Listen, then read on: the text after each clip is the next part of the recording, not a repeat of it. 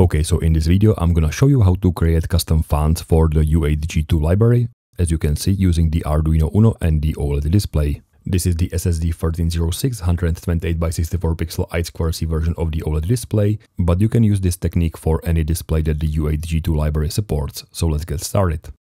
And let me start by saying that the u8g2 library includes a lot of different fonts to choose from. Actually, so many fonts that sometimes choosing the right one might take a lot of time. But let's say that I like, for example, this font T022B and I would like to use it in my sketch.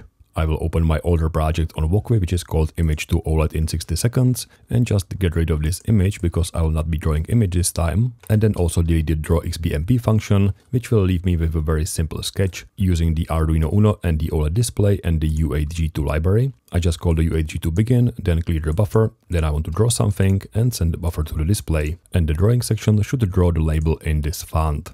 If I open the u8g2 documentation, I'm looking for the drawString function, and there is actually an example of both drawing the string and setting the font, so I'll copy both of the lines into our sketch. And for the used font, I want to use this T022B, but the name is actually u8g2 font T022B, TF, TR or TN. And the difference is how many characters are included in the font. I will go with TR, which stands for reduced. So just remember the name and type it in the sketch.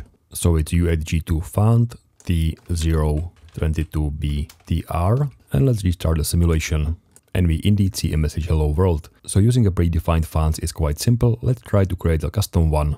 Now one thing that I like about the u8g2 library is the documentation, because it already inserts a question how to generate your own font. You have to have this in the PDF file format, then you use some utility to generate the data, and then you copy the data into Sketch.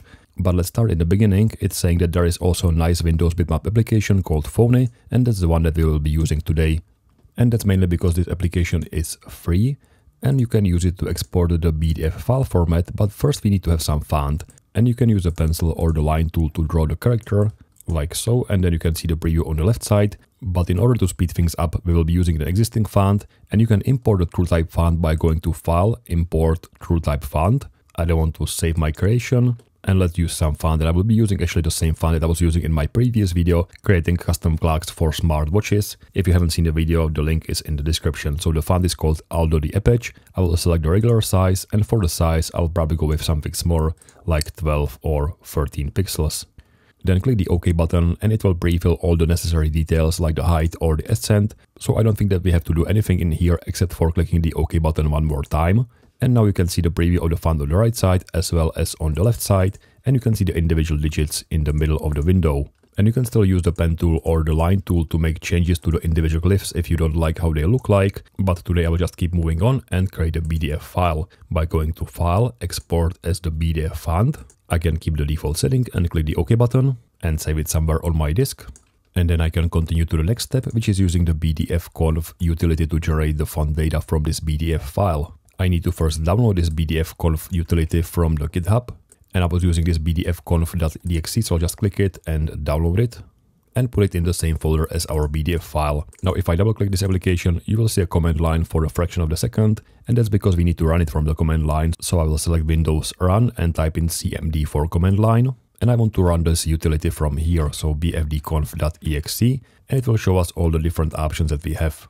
Actually, there is so many options that I will probably go back to documentation because there is just a subset of those being listed in here, and those are the ones that we will be using. So in the command line, let's again type in bfd conversion. First we need to type in -F1 for u8g2 font, -M for the range of those characters. And if I go back to Phony, the first character that we probably want to use is the character number 32. It's a space character, and the last character is Z character, which is number 122.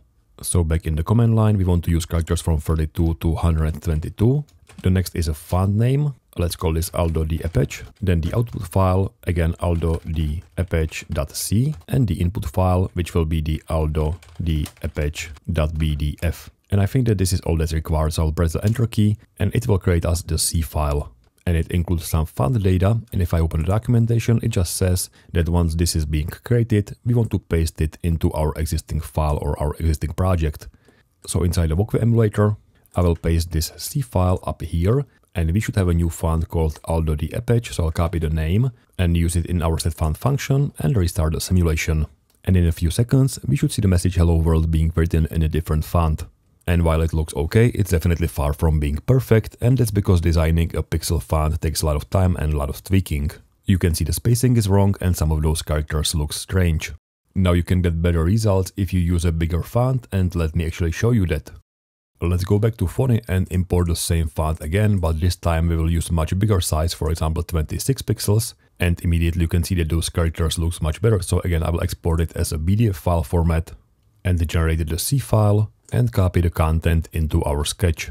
And if I use this new font that's called Arduino 26 points, and maybe set the Y position to be a little bit lower and restart the simulation, now I see much bigger message and those characters looks a little bit better. But obviously I can fit less characters on the screen and the memory consumption of this font will be a little bit bigger. Let me show you one more thing, and that's actually related to this video for custom clocks for smartwatches, because I've created those pixel perfect digits based on the Arduino UNO font, but those are too big for our use case because the height is 100 pixels, while our display only has 64 pixels. So what I will do is I will make those half the size by going to image size, and set the size to 50%, and set the resampling to the nearest neighbor to keep the hard edges. And we should have a new font which still looks very nice. So I will save it as a PNG by going into File, Export as PNG image, give it some meaningful name and save it. Back in Phony, I want to turn this image into a new font, so I will create a new font by going to File, New, and set the height to be 50 pixels as well as the Ascent, and click the OK button. Now you will see that the width of the font is only 9 pixels, but each digit in our font is 20 pixels wide, so we have to resize it by going to View, Resize, and add 11 pixels horizontally, so now the width is 20 pixels, and then import the image by going to File, Import from Bitmap, select the image, and in this dialog we want to type in the string, which will be from 0 to 9, and select the color, which will be the white color. Click the Grab Glyphs button and the Done button, and you should see those individual digits being placed in our font. You should already know the next steps, and that's of course exporting this in the PDF file format, and then converting it into a C file, but this time it's a little bit different because we are only using digits. So the digit number 0 is value 38 and the digit number 9 is value 57. So I'll adjust the range accordingly and create a C file. And then of course paste the content in our sketch, and instead of printing hello world, we want to print the digits. So for example 1, 2, 3, 4, 5, 6. Change the font to all the digits 50 pixels and move it down even more. Let's restart the simulation one last time, and we should see those big pixel perfect digits. Now if you want to run this on the real Arduino, you need to copy the code into the Arduino IDE. If you've never used the u8g2 library before, you have to go to Libraries, type in u8g2 and install the library. Then select the correct board, in my case it's Arduino UNO, and click the Upload button.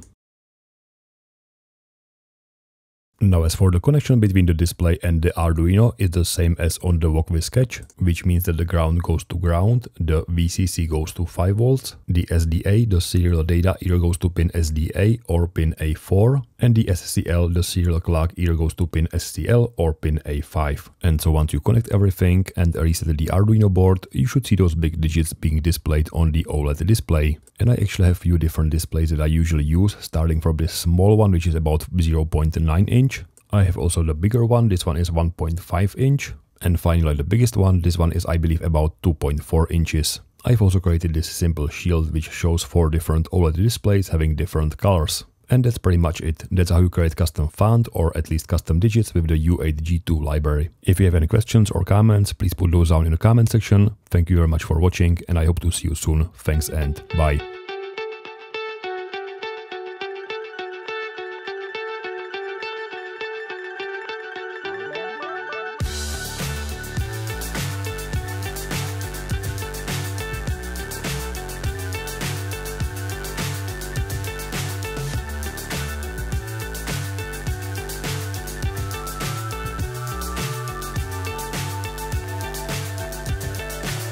So high I'm hypnotized. What's up is down, what's left is right. Chasing stars and holding you. I can't see the end, but we'll see it through.